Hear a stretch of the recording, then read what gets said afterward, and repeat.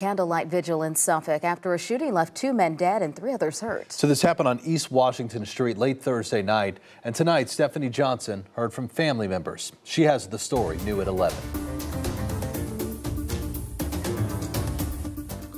Grief filled the air tonight as people came out to remember William Goodman Jr. and DeMonte Tillery, many still in shock by what happened.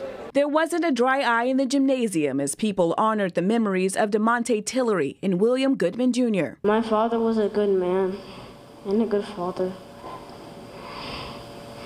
Family members say their death was unexpected. Matter of fact, I just went to pick up our tuxedos and shoes for the wedding, and we were all so excited, and then this happened. Both men are victims of gun violence. Last Thursday night, both men, along with 3 others, were shot outside of the HM White Bus Service building.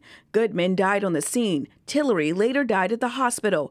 Goodman's family says he hired Tillery as an employee for his business, Good Guys Trucking. They say the night of the shooting, the 5 individuals were together fixing the company's trucks. Trying to fix up the dump trucks, including my dad. He was there the entire week, but that night he was tired and he didn't stay up there.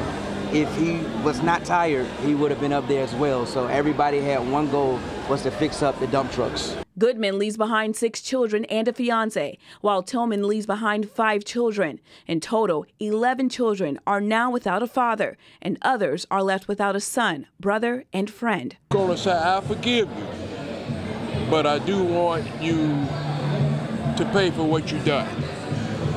Justice, I don't want any retaliation, but I do want justice for my son.